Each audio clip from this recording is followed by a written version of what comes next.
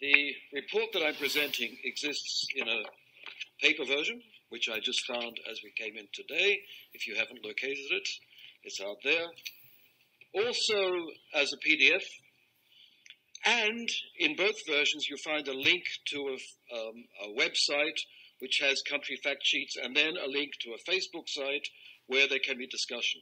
We're very much aware of the need for social media to get something like a web of knowledge operative in this context, and painfully aware that in studying something like the status of the translation profession, we're dealing with a very dynamic, moving object. It keeps changing. We're getting new information. It can be put on a website very quickly. In fact, I did it this morning for Bulgaria. You'll find information missing for Bulgaria. I was contacted last night. I've got some information. Many thanks to the informant for that. Perhaps, as much as I'm very pleased that this will become a book with a private publisher, perhaps the information is suited to other forms of dissemination. How can I move that along? Please. No? Yes, there we are.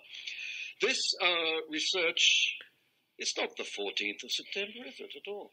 It was in advance of its time. Was carried out by some unabashed academics. We are really academics. We are not really making apologies for that. My doctorate is in sociology, but I've been working with three economists. François Grain, who will present the main part of the economics here today, and my former doctoral student, Andy Chan from Hong Kong, who was the first to apply the economic theories we've been using to the translation profession. So we've been stealing his ideas, which is one good reason for him to be here today. The project that we dealt with came with some very specific questions, which I'll answer very quickly. Those are the 4 questions up there before moving on to the actual economic analysis that we have. It's important, though, to realize that we are dealing with the question of status as something quite different from the actual quality of what translators do, or associations do, or a training program does. Status here doesn't mean how good you are at doing what you do, or how much other people like what you do. It can mean that. But for us, it means how well you signal to the other person that you're working with what you're able to do. And as you'll find out in a minute, economics has something to say about this. The first thing it says is that we're all basically lying, and we have an interest in lying to each other. As a translator has an interest in misrepresenting, in over-evaluating their actual capacity to produce a quality text. And you might also say that the translator's client has an equal interest in misrepresenting the market value of the translator's work. I like economics. It accepts that we're lying. But if the lies are not too out of kilter, a market can operate, and operate quite successfully. Now, that model of asymmetric information, that I know more about what I do than you, that's asymmetric information, also allows one to describe bad markets, what happens when a market doesn't operate well. This will be when it's impossible for a person to signal anything like their true worth. And this, I hope, will be explained. Will Andy go into the market for lemons? It's based on a comparison of translators with used cars. The classic case is, I'm sorry, this is a bad simile, but you'll see the point in a minute. It's a classic study in economics of how the market for used, second-hand, pre-loved cars, I was a student, I went through a lot of these, failed to operate when everybody was lying about what's under the bonnet. Now, if you've ever bought a second-hand car, go back to your student days perhaps, you will know that you have no way of knowing what's actually there. It can look nice and shiny on the outside, but something's going to happen within 1,000 kilometers or so.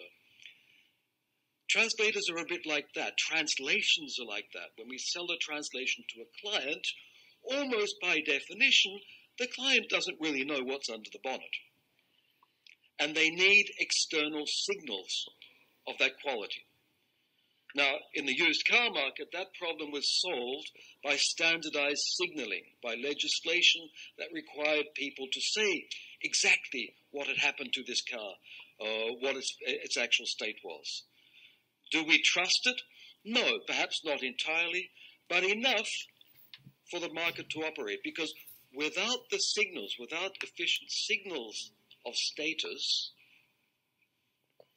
the price for cars was very low, and good cars did not enter the market. Only bad cars were there, so nobody trusted any signal, and you got market disorder. You got a market where good quality could not get paid. That's the model we've been applying here. So we're not looking at how good people are at translating. We're looking at how good they are at signaling their quality. We are looking at signaling mechanisms. So we look at a translators association, we look at a translation exam or an academic system, or we look at a professional exam as sets of market signals. And I want to emphasize this because we're getting some feedback from various people saying, oh, you didn't present us in a good light, etc. Well, no, our interest was looking at how well they're signaling. We're not saying anything about the intrinsic value of any translator association or training program.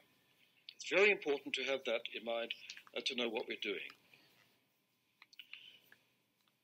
While extending my thanks, I should extend very sincere thanks to the people who helped us do this. All in all, we used information from 101 experts and informants from around Europe and beyond because we have comparisons with Canada, the United States, and Australia. Sorry, 102, because I got Bulgaria in last night. And many of those people were contacted through the European Society for Translation Studies, which supplies a natural network of scholars working on translation.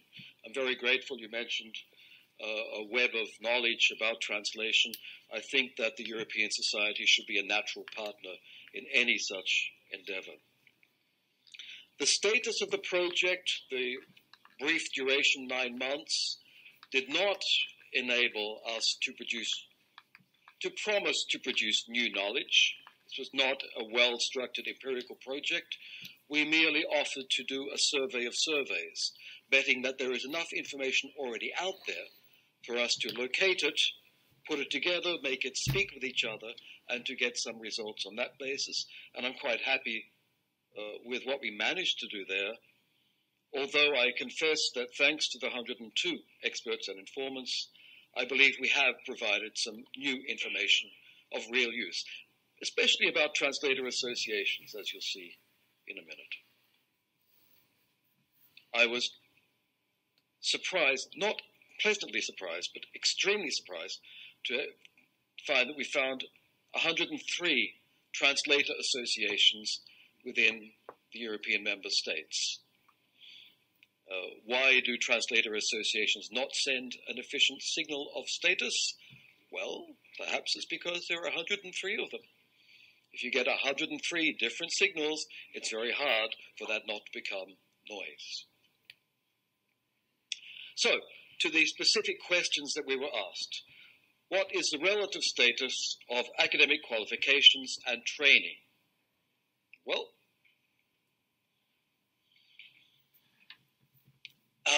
our initial conclusion for a long time was translation is an unprotected profession. It means that in no country is there any law that stops anyone from translating. One of my favorite similes, translation is like singing. Some people are paid a lot to sing very well, opera singers. Other people are paid to sing and people will listen to them and enjoy that. But you can't stop anybody from singing in the shower. It's very hard to stop anyone from translating, and I believe we're moving towards societies where everybody, with the aid of online technology, will be able to do something like translate. The same as what I sing in the shower is something like singing. And then Slovakia came along, and Slovakia actually has a law which attempts to restrict who can sell or who can be licensed to sell a professional translation. That is reported on in our publication. We found that there are qualifications, strong signals that do have a real market value. They are firstly the system examination certification system set up by the Chartered Institute of Linguists. I should also mention the American Translators Association, where that certification system has a very definite market value. And in Germany, the Diplom-Übersetzer status, I don't know if that's been replaced by a master's these days, I guess it has a market value to the extent that we can say that they are working as good, strong signals. Apart from that, though, it's a little difficult. We note, and I'll note further on, that most employers, we've looked at several studies of this, we've looked at work done within the Optimale network, which was very useful for this, and I had brainstorming sessions within an association of, European Association of Translation Companies. Most employers don't trust academic training, particularly, or professional exams, and they like to do their own testing, among which I might add our clients. So the general image is some signals do work well, but a lot of signals are not working well enough for employers to trust them. If translators were used cars, employers would want a very long test drive. We were asked about authorized or sworn translation. It goes by various names in various countries. This was a very good question because it would seem the one part of the translation profession that should be controlled, should be regulated. Most countries do have some kind of protected title, but mostly it's not delivered by an academic institution. This was the case, however, in 5 countries, and in 7 countries that we found, it's not the translator that is actually doing the certification. It's a system where translations, done by whomever, are then certified by notaries or legal professionals or nobody. Now, what was interesting, and Greece is in flux. I won't go into that, but that's described in the report. What is interesting is that when you map the various options that are available or that are being used for the signaling here of who can certify a translation as being legally valid, you'll see just the colors. You'll see that, for example, the systems where translations are certified but not translators is certainly operative in Great Britain and Ireland. And you might say, it's because they are common law countries. No, but it's also the case in Portugal, Italy, Turkey, etc. The one lesson here was that as much as the lawyers come back and say, we can't change this system because it's embedded in our legal tradition, the surface analysis suggests that it's not true, that there are divisions out there which are not embedded. There are similar solutions coming from very different legal traditions. This would suggest that if anybody does want to ever harmonize the certifying of sworn or legal translators, don't let them tell you that it can't be done, because the differences don't map. The differences between the signals don't map onto the different legal traditions. That's one kind of answer. Another question was, what is the role of professional organizations? And the answer here is many and varied. Professional associations are just a very mixed bag of different things. There are the great ones, founded in the 1950s, early 60s, but mainly 50s, the heroic age of the translation profession, when you had some very big, well-established national associations founded. You had, for interpreters, the AIC as well, and those have managed to maintain their status within their national contexts. And some are then associated with certification systems, the two I've mentioned, the Institute of Linguists and the ATA. However, what we find is that the associations, especially those of recent creation, have been doing quite different things. Some are more like unions, particularly in the United Kingdom at the moment, where they're going through a battle against the privatization of interpreters for public services, or for the justice system at least. The unionization element has become important, or lobbyists who are good at political representation. The BDU in Germany can be seen as operating very well in the political signaling system.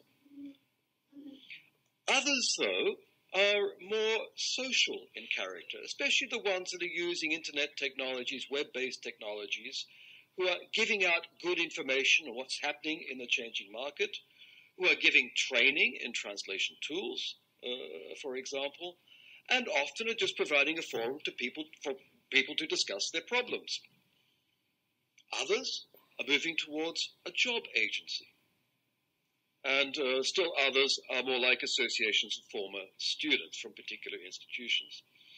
What is worrying, though, is that when you map the timeline of creation and the size here, the number of members, you find up here the American Translators Association with some 11,000 members is far, far away and above greater than anything we have in Europe. This is the translators section, I think, of the this is the BDU, and down here you get the translators section of the Chartered Institute of Linguists, etc. Okay, now things were founded in the 1950s. For an association to send out a strong signal, it needs two basic things. It needs longevity. If you've been around for a long time, you have prestige, and it needs size. And one would imagine that strong signals would be sent by these, and it's true, they do. But then, why have all these other things come along, and in fact are being created as we speak? While we were doing the research, 3 new associations were founded, and one has been founded in the past 3 weeks in Bulgaria, so I heard, where they're having a debate about how to authorize sworn translators. And the answer, I think, is the progressive fragmentation of the profession that can be seen there. You get, in the 70s, literary translations break away. Late 70s, 80s, sworn translators form different associations. More recently, audiovisual translators are setting up their associations. And the ones after 2000 are often very small, very dynamic, web-based communities who are circulating information very quickly and very efficiently. So translator associations are not always there to send strong market signals, which is why we have the proliferation of them and the weakening of the existing market signals. This is a strange map. By doing some dubious statistics, we could estimate the relative size of the demand for translators in different countries. We could then count how many translators were in the associations, what percentage that is of the theoretical number of full-time translators required in the country. So we found low numbers for Ireland, Italy, Turkey, etc. A low number under 20% could be good. If you are the crème de la crème, the prestige, translators, members of that association, that could be a very good signal. Or if nobody knows about you, your association, it can be a sign of very weak signaling. The fascinating thing, though, is that light blue color that you find, where we get more than 100%. We get more people, members of the associations, than can theoretically be employed in the market. Hello, something's going on here. And what was going on was basically that these are small countries where accession to the European Union has moved the market for translation well beyond the macroeconomic indicators we were using. And that's the basic explanation for that, I think. Also, the high number of part-time employment. We found that in general, putting all the statistics together, part-time employment is 60% or above, about 74% freelance, 70% women. Those three figures might speak to each other and tell a story, or not. But it might suggest the traditional, perhaps, myth that this is a profession that can be done at home by women bringing up children on a freelance basis. No, they're doing the translation on a freelance basis, not the bringing up of children. I'm sorry I'm speaking for the men's team over here at the moment, but I don't think that's a fatality, but it is a logic that is prevalent, certainly in a certain age group, and might explain the relative lack of professionalization, why translation is not a profession that has gained an exclusive status, as is the case of dentists, architects, etc. What do employers think? This, again, is mainly from the Optimali survey, with some of our own information. They do like to see a university degree, but if you can translate and you don't have the degree, you're on. Experience is what they're really looking for. Word of mouth among employers is worth more than anything. A telephone call to the previous employer, a letter of recommendation. Most do run their own tests, which says that the other signals are not working, as I said, and that the field of technical translation and localization, looked at in market terms, is not showing market disorder. Often because of outsourcing. A lot of localization work is being outsourced to India at the moment. On the other hand, market disorder, if you look for it, is apparent in any translation service applied, or in most countries, for in immigrant languages for the public services, audiovisual subtitling, where you have the inroads of crowdsourcing or volunteer translations coming in. You do get significant signs of market disorder. That is, good translators not entering those segments of the market. But in general, technical translation is fairly solid. That's the end of my part of this presentation. I'll be back with the final conclusions.